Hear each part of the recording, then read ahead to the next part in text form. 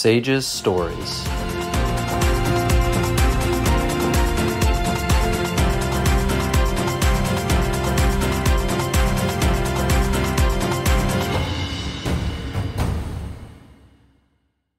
Welcome to today's episode of SAGES Stories, the official podcast of SAGES, the Society of American Gastrointestinal and Endoscopic Surgeons. Please make sure to hit the like button and subscribe so you can stay up to date with our most recent episode, and enjoy the show.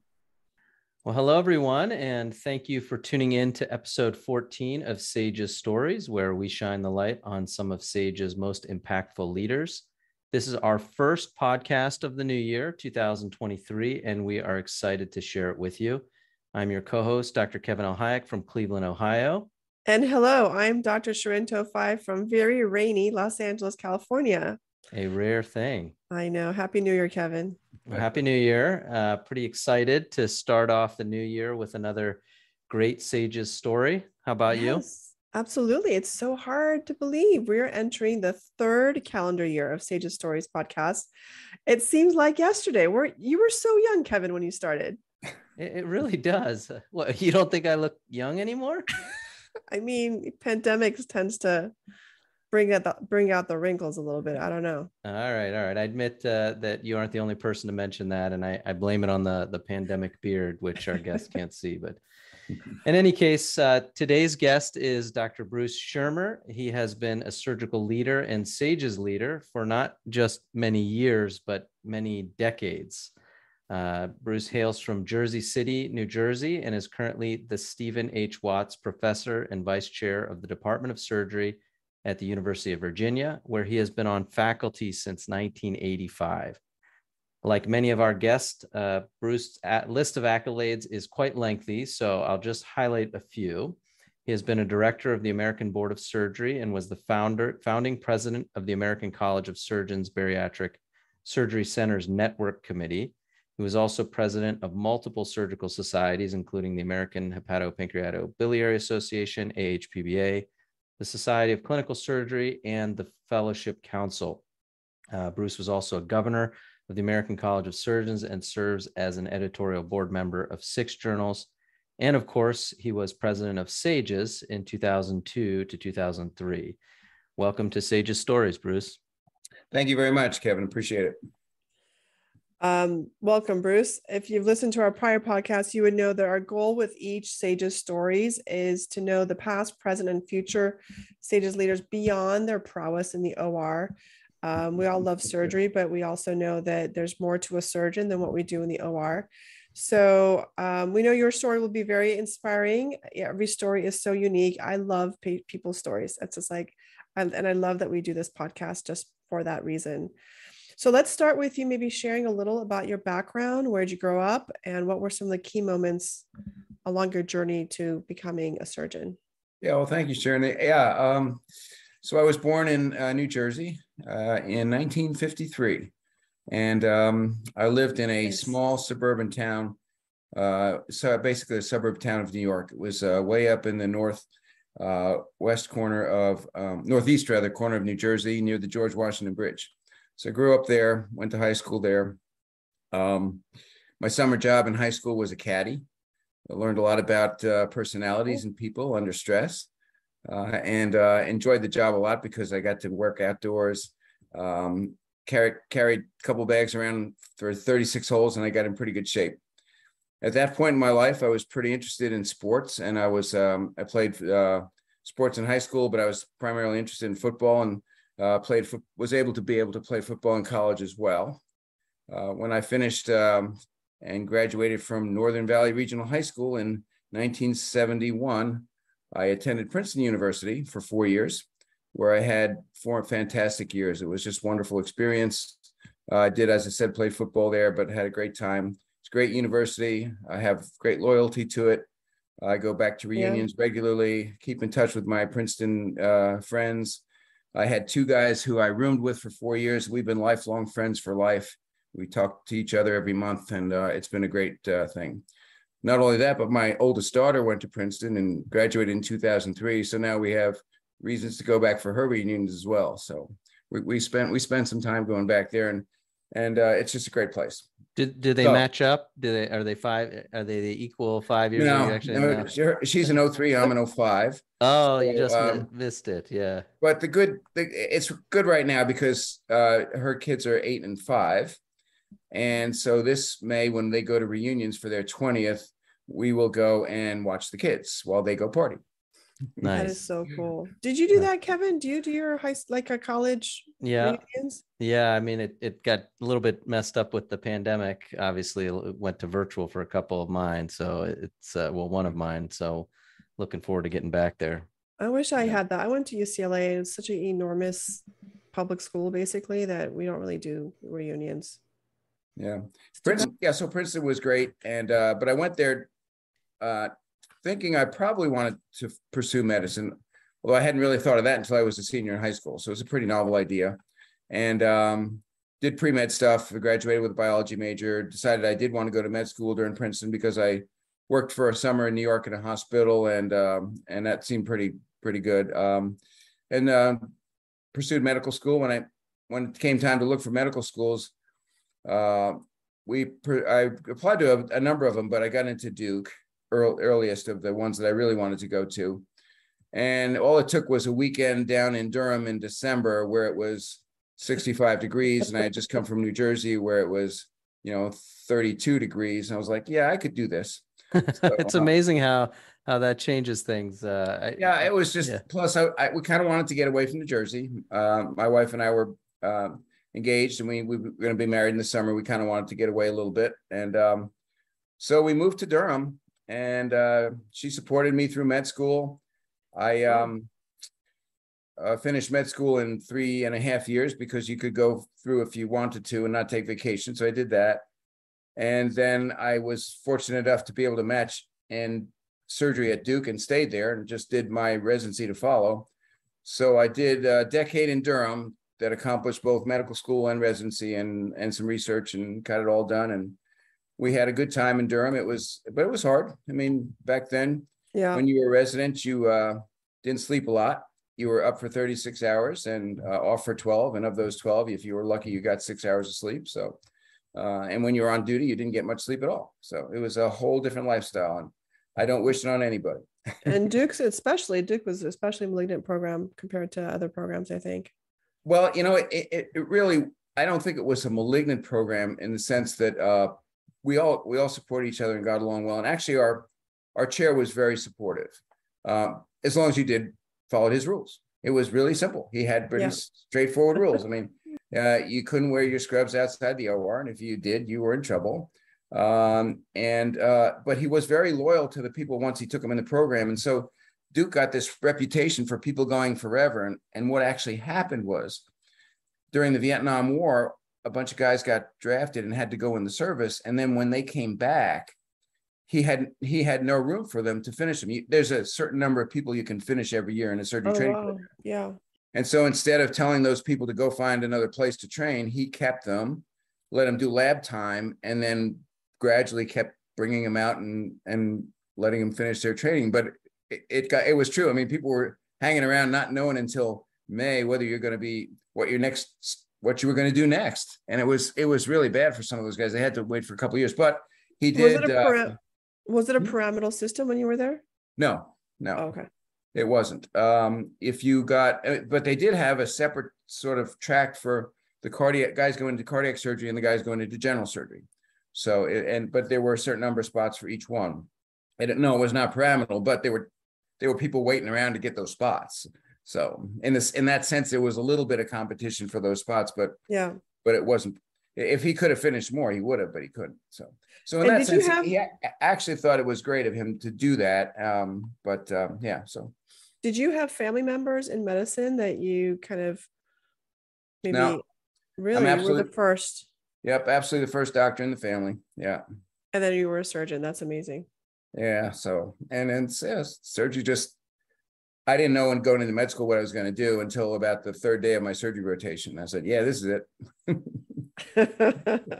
That's pretty good. That's pretty much the same story for all of us. You just do surgery, even if you thought you wanted to do something else and you're like, nope, that's it. Yep. Surgery it was pretty clear. Absolutely. What else did you think you wanted to do? Well, I actually when I did my GYN rotation, I liked the GYN aspect of OBGYN. It was surgical. Yeah. That seems to be also a common, there's usually a crossover there. When I had worked in, the guy it was a Princeton alumnus who was a head of the GI division at St. Vincent's Hospital in New York. And he got me the summer job in New York during college. And I worked in a GI unit. So I was very familiar with endoscopy and working in an endoscopy unit. So I kind of thought I might want to do gastroenterology as well. So cool. So, obviously you then, after you finished, you took a post at UVA. We'll hear a little bit more about that. And, I know you and know of your practice and see you in a lot of the societies that I'm involved with, and AHPBA and foregut and, SSAT. It's clear from your CV and your practice that your practice is quite broad. In an era of super subspecialization, for example, Schirmer only specializes in left-sided inguinal hernias on female stars in Beverly Hills. So, what are your reflections about a broad surgical practice, and how did you develop and really master it? Because we were in the hospital so much, we got a lot of experience during our training doing a lot of different things. And I felt pretty comfortable when I came out of my training and started as an attending that I could do most operations, not great, but I could do most of them. And as I had more experience with them, got better at them. So pretty much everything in the GI tract I felt comfortable with. And I did a lot of that for a long time. I did a lot of colorectal surgery in my practice up until we had two guys that came in boarded in colorectal surgery. So I gave the cases to them. In the beginning, the most common case I did the first year in terms of major cases was a modified radical mastectomy. And then we got some breast specialists, and when they came on faculty, I started giving my breast cases to them.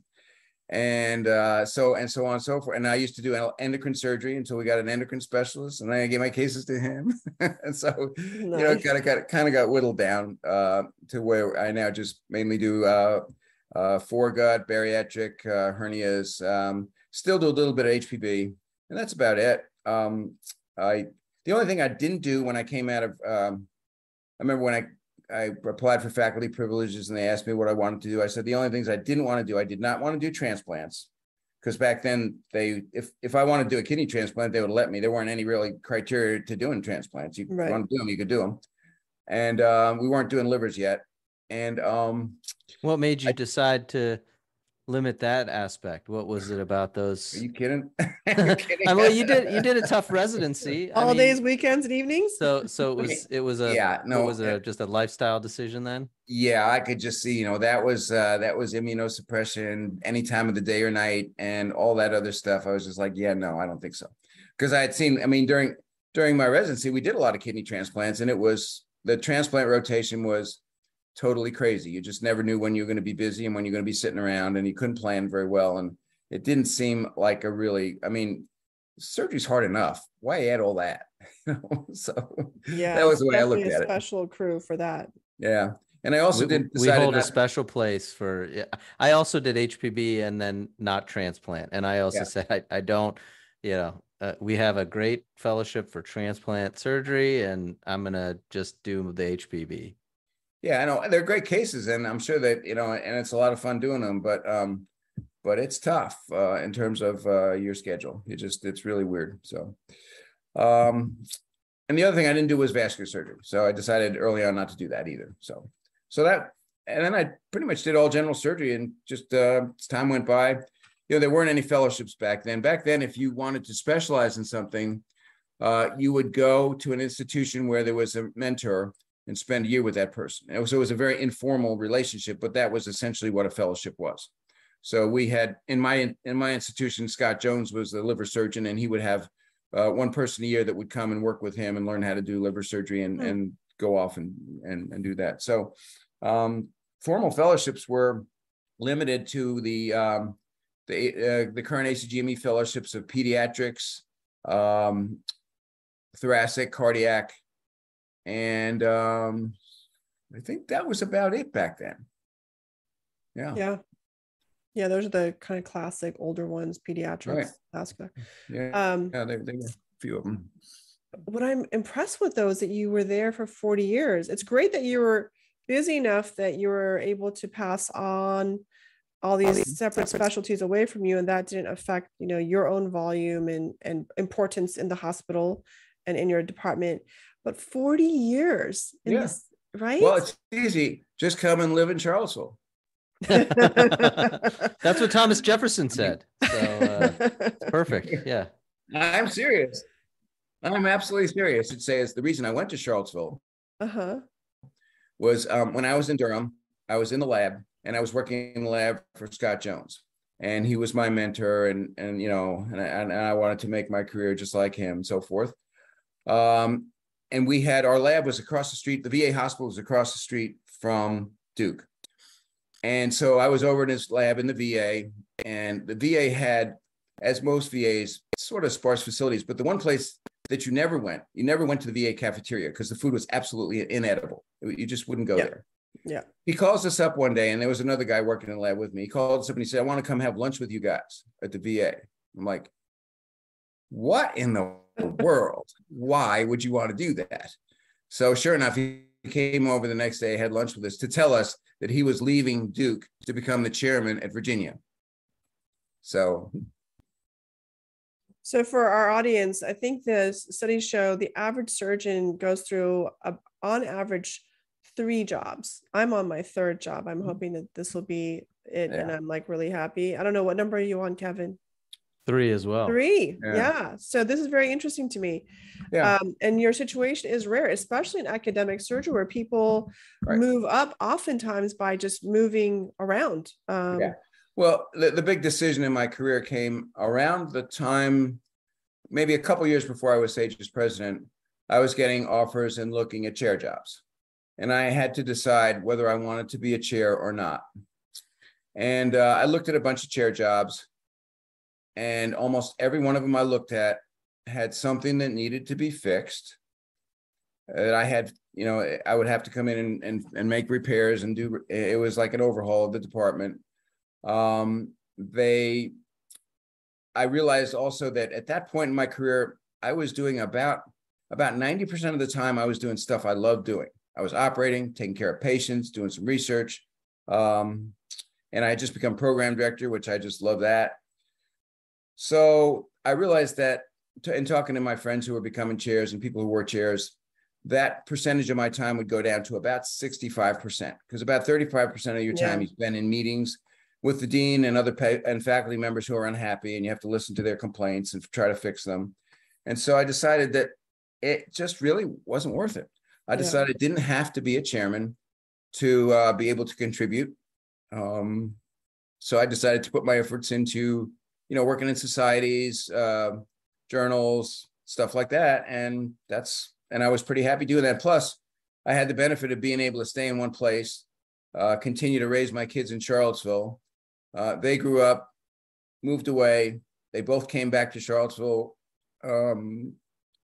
2008 or 10, and both got married back in town, picked out great guys.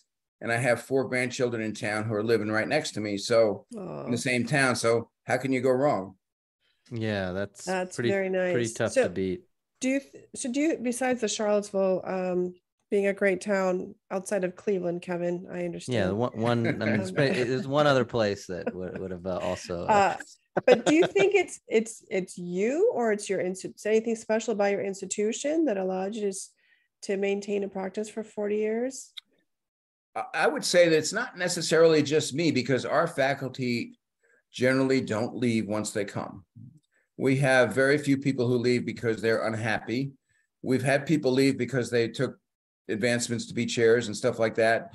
You know, in the 38 or so years I've been on the faculty, I think of about 7 or 8 people over the course of all that time that left because the situation just wasn't right for them, and they really didn't make an upward move. It was more of a lateral move.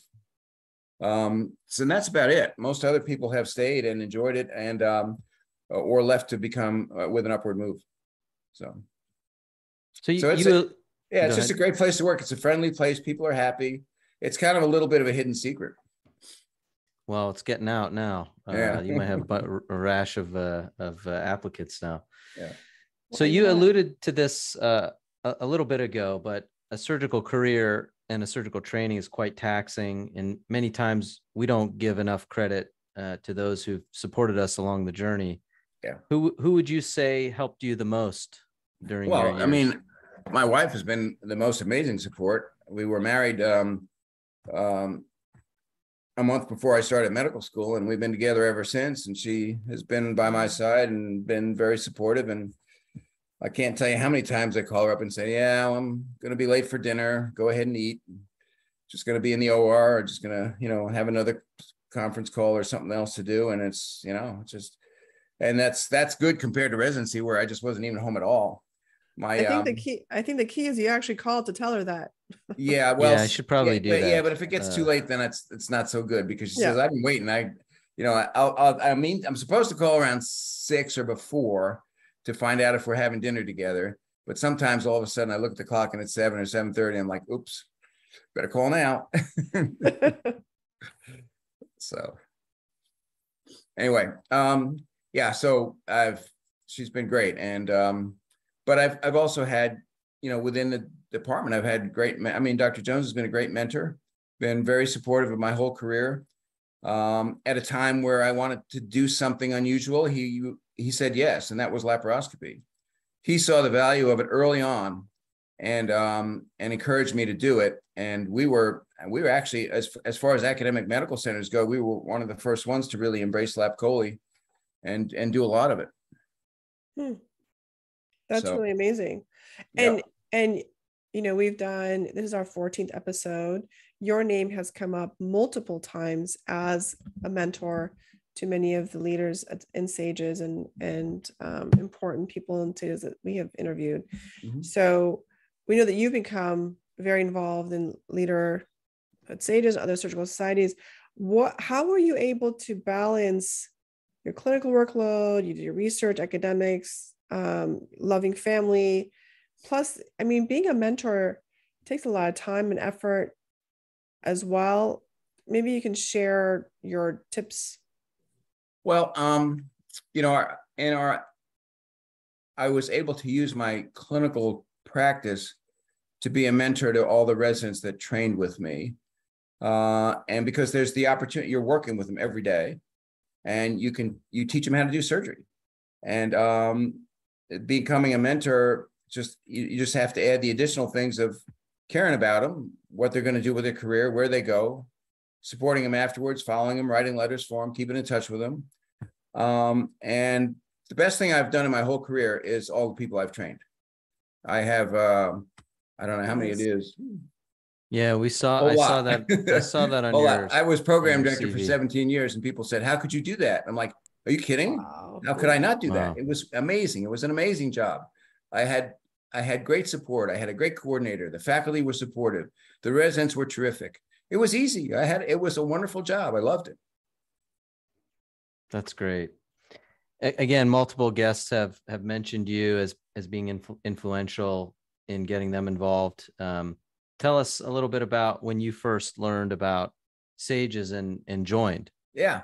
So I had a strong interest in surgical endoscopy from my time when I first went to work in a hospital in New York and was in a GI unit.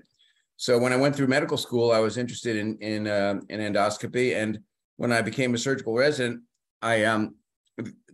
most of the surgeons weren't doing that much endoscopy, but we did have a scope over in the clinic. And I was very interested in scoping patients. And it was back then, it was a clinic that was basically resident run. So you would set up appointments, so on. So I scheduled some patients for some upper endoscopy, I think it was. And I remember I had a senior resident who was busy doing stuff. And I had the first scope I was going to do in the clinic. And I called him, and it was Bill Myers. Bill is one of my resident mentors. Bill Myers in Pennsylvania? Yeah, Bill Myers, who's now doing sports hernias. Yeah. Excellent. Okay. Bill Myers was very instrumental in me going into surgery. He was the second year resident on the service when I was a med student, and he was great. So I called up Bill. I said, Bill, of course he was he was either the chief or the senior resident on the service, and I was the second year resident. I said, Bill, I'm in clinic. I'm about to do an endoscopy. Could you, I haven't done one before. Could you come and give me some pointers? And his sage advice to me was, can you walk through a door? I said, okay, that's it. I said, yeah, that's it. So that was to our listeners, that's not it. So that's not it. That was my formal endoscopy training. That was it. Yeah, that's a being thrown to the fire moment in one's. Can you yes, walk indeed, through the door? It was. And those first few poor patients until I, figured out where to put the scope in the epiglottis. And these were unsedated procedures, right? These are no, they were sedated. Oh, they were sedated. Okay, I thought they were conscious in clinic. Yeah. Oh, conscious. Okay. Yeah. Those patients should be happy to know that it's because of them that you are now who you are. So I kept doing endoscopy all through my residency, and I was very interested in it. And when I got on faculty, I started doing it in my practice. And I started on faculty in 85, and really didn't hear about SAGES until about 87 or 88. I think it was 88. And it's the society doing endoscopy. There was it was really a society formed to promote surgical endoscopy. I said, yeah, I got to join that because I want to do that. And I think surgeons should do endoscopy and so forth. So I did join, and it was in 88. And I went to the, I didn't go to the meeting in 89. I forget, it was early, and I didn't, for some reason I missed it. But I started to do some diagnostic laparoscopy because that's also, that was something that was available then. So I had a little bit of exposure to laparoscopy. And then at the American College meeting in 1989, Jacques Parissat came and did this demonstration about doing lap choles, and that was what kicked off lap chole in the U.S. It was like a bomb went off.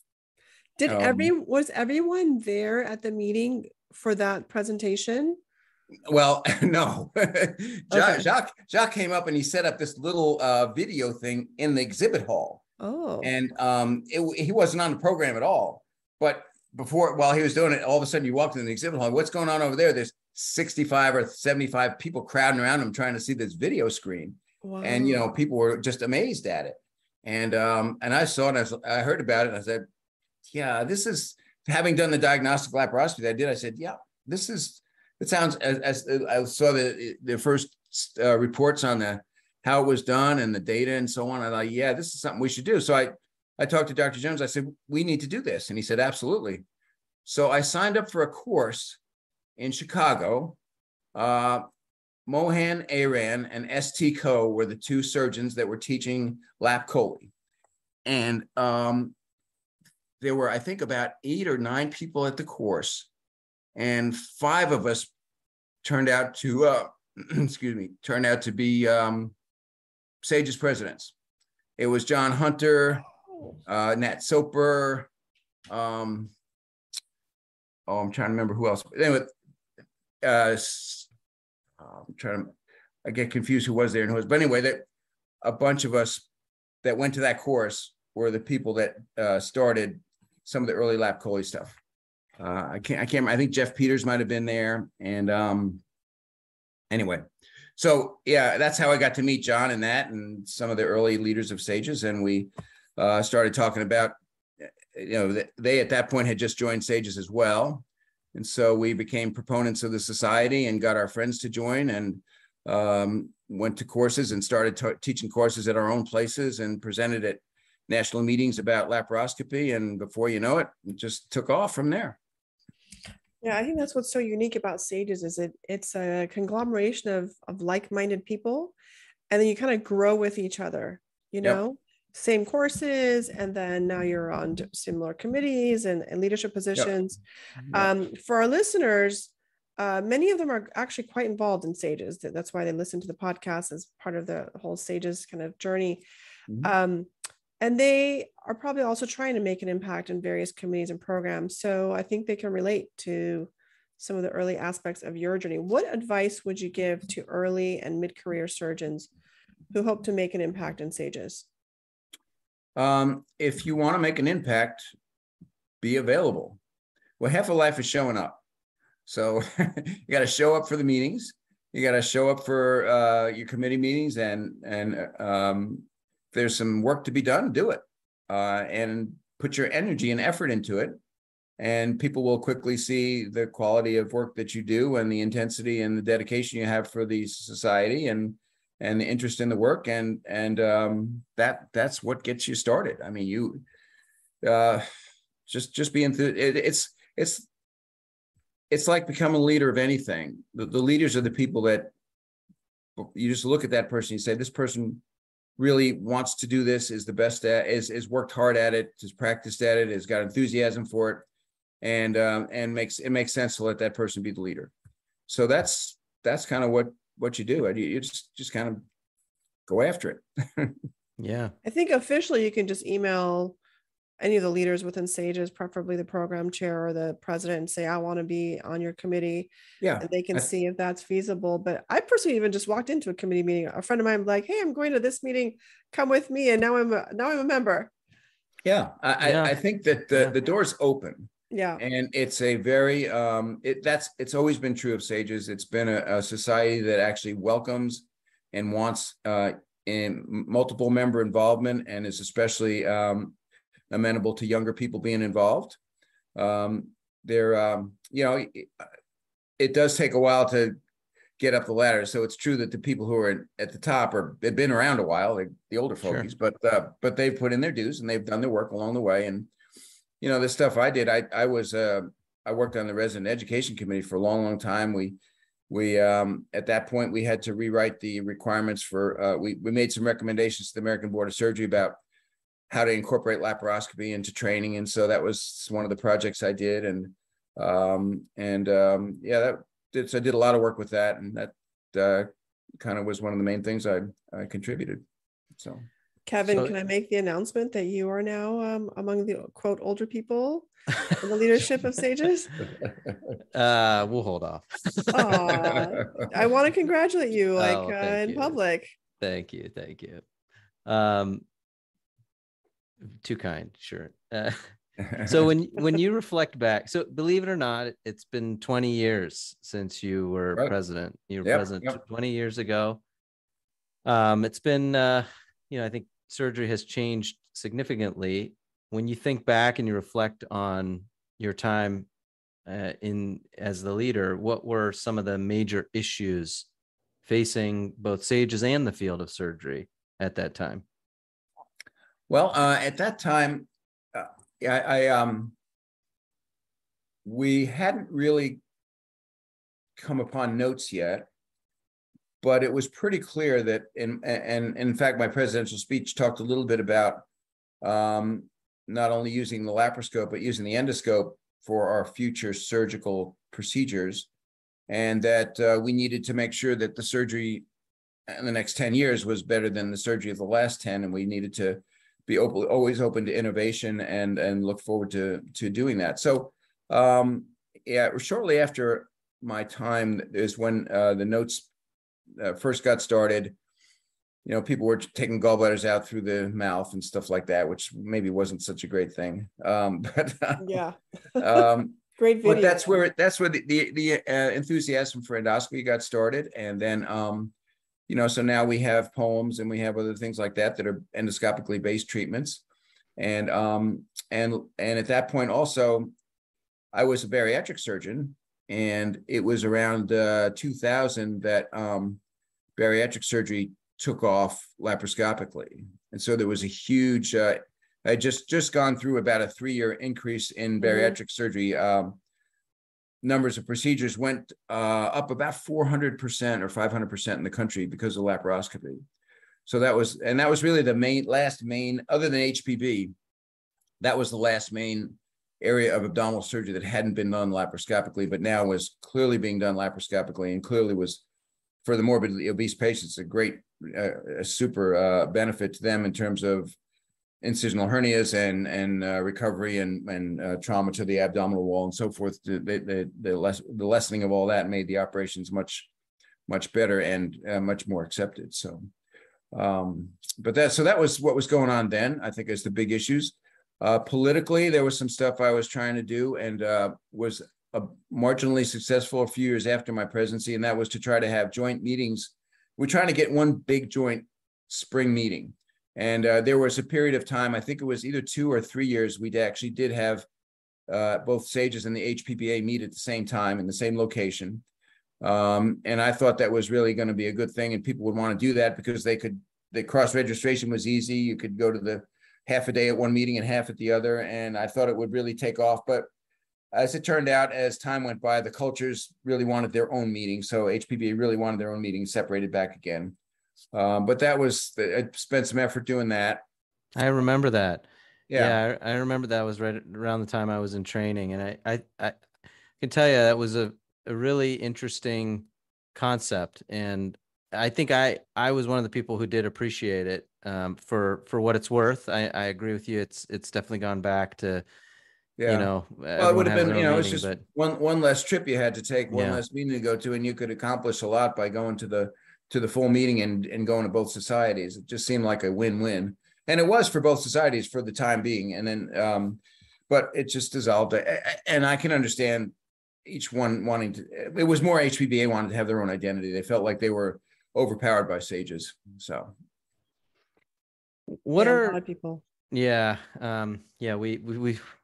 We talked a little bit about some of the interesting interactions between, SAGES and other societies. Dr. Ponsky talked about those a little bit in one of the podcasts. So we know that you were also in many of those discussions in those years. When you think back, what are some of the most exciting changes? I think you alluded to a few of them in surgery that you've seen in such a long, illustrious career. Well, I mean, there's no question laparoscopy is the biggest, absolutely the biggest one. And the other stuff kind of is minor compared to that. It just changed. It changed 90% of operations that we do in the abdomen. I mean, there's not that much that we do that we don't do minimally invasively now. So I mean, it's even coming to the point where we do donor livers, minimally invasively. So it was a game changer, a big game changer, and it not only allowed us to do the operations better in the sense that it was less traumatic to the patients and stuff, but it really also helped us appreciate the patients. Prior to that, surgeons didn't think as much about post-op pain. They didn't think as much about post-op wound complications. It was just part of business. You just, you got hernias and you got wound infections, and the patients needed a bunch of morphine and stuff like that. But here was a way to avoid all that. And all of a sudden you realize, wow. And you could see how much better the patients did. And I think it really helped surgeons appreciate their patients, what their patients went through a lot. And I thought that was really important. Yeah, and I think you alluded to, how you were trained, and even when I was a resident, there was no laparoscopic fellowship, official one, that we had to do a match. And then Kevin was born, and now that we have the fellowship council, the youngin in the room, you're the baby, the baby. But we know that an area you devote a lot of energy to was specifically in the specialty training of surgeons after residency. Mm-hmm. Mostly in your work with the fellowship council. For those of you who may not be surgeons or are medical in nature, as listeners, a general surgeon usually trains for a minimum of 5 years after 4 years of medical school, or 3.5 years of medical school in your case, and can technically start practicing as a surgeon after that. But I think the statistics are somewhere between 90 and 100% of graduates end up doing extra training. And that could be an extra 1 to 3 years of a subspecialty training. And the Fellowship Council was set up to provide a framework for the training of these graduate fellows, especially in laparoscopic, minimally invasive surgery and offshoots of that. So Bruce, maybe you can tell us a little about the evolution of the Fellowship Council. Sure, that's actually a really good story. So we started doing lap choles in 1990, and it was just the Wild West. If you wanted to if you were out in practice, you had to try to find some place to go to learn how to do it. There were good courses and not such good courses, and the the big issue was there was a shortage of instruments, and there was a shortage of opportunities to learn. And so if you could find a good course where you could learn how to do it, that was really great. And then you had to kind of be pretty careful, and most surgeons were. The bile duct injury rate did go up, but overall, when you think about what a major change it was and how to do the operation, I think most surgeons were pretty careful. And we put on a lot of courses, and we had a pretty good track record of our students doing very well out in their practices and being very careful. And they had a tough case, they would send it and they would call up for advice and stuff. And so in that kind of an environment, people did learn, but it was about a 5-year process till people really got up to speed. And then people started doing other things as well: colon surgery, anti-reflux surgery, hernias, that sort of thing. And so as the diversity and stuff went on, then people would finish their training and say, I want to learn how to do this too, but I really didn't get a great opportunity during my training, because during those years in many institutions, the attendings were learning how to do it, and the residents would get maybe some experience, but maybe not.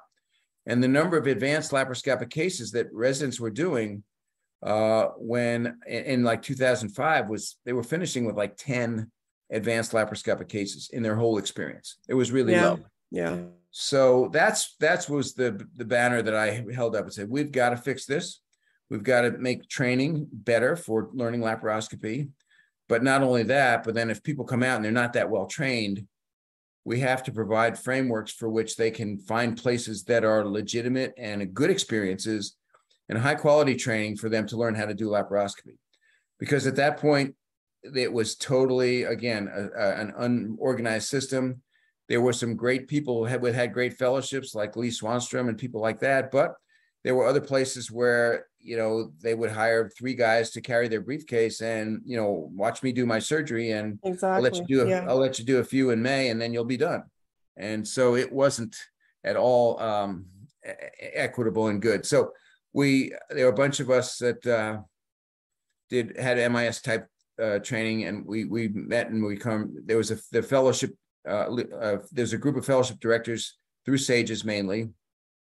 And then the other societies, the SSAT and the AHPBA also, and then also later the ASMBS wanted to get involved as well. So the leadership of basically the SSAT and HPBA sat down with all the program directors from the fellowship society at SAGES, and the people in SAGES really had the experience and the numbers and the sort of they kind of had the corner on the market. But what they were willing to do was to try to incorporate these other societies and their frameworks to help set guidelines for good training. And so we sat down and we drafted basically the rules and regulations for what a fellowship should be. People like Mike Sarr were very involved with doing this, and Henry Pitt and Keith Lilimo, and so these were older GI guys who have do mostly open GI surgery. But then there was John Hunter, and there was Lee Swanstrom, and there was Nat Soper, and guys like that who were MIS. And so we all sat together, figured out what would be, and we did borrow a lot from the current fellowship guidelines that the ACGME used for other fellowships. We had a recommendation for working hours, but it wasn't as strict. We had recommendations for conditions and when employment conditions and stuff like that. We had a recommendation for numbers of cases, case minimums. So we kind of set all that up, and then started accrediting programs. And we started in 2005 or 2005 or 6 to actually start accrediting programs. And within 2 years, we had accredited about 120 programs, and it went from there. It's amazing. That's huge. It's huge. Yeah. What a just giant. And I was the chair of the accreditation committee. I can tell you it was huge. It's such a giant task. I called up about 6 of my very, very best friends and said, "Will you please be on this committee?" Oh, and we met in evenings. We would start at 8:00. And my promise to everyone was we'd start at 8, but we'd be done at 9, and we'd do like 6 programs in an hour. We just knock them right out. Wow. And but we did that every week for quite a while. So that was how the accreditation got started. And the Fellowship Council has grown since then, but that was probably what we did in those first couple of years still represents about half of the or more of the fellowships that were existing, because we went up to about 100 fellows with about 80 programs.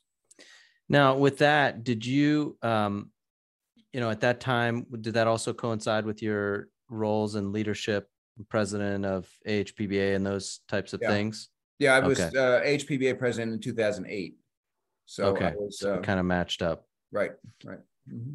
Okay, well, we wanted to, we know that your time is precious. We wanted to, we're going to ask a couple more questions, but before we go, we're going to do a question and a segment. This question, I have to give credit where credit is due. I heard this question on another podcast called Off the Table. It's a podcast that focuses on global surgery.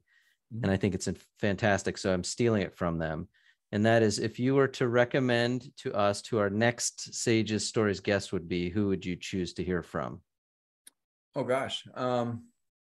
That's a good one, Kevin.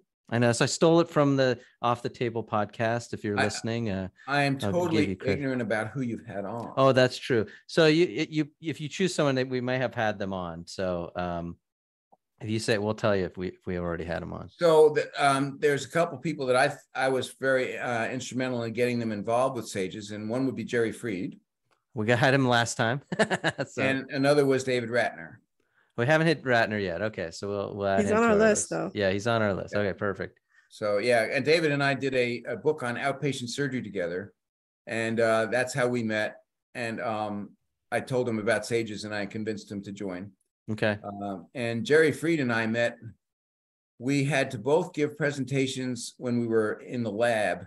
He was in Jim Thompson's lab at Galveston, and I was in Scott Jones's lab at Duke. And we had breakfast together at this meeting of the Southern Surgical, and because we both had presentations that day. And so that's how we met and kept in touch after that. So great. And our last segment is called the We Are the Sages segment.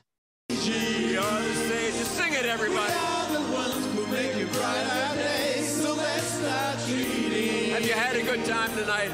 There's a choice we make. We got a lot more coming.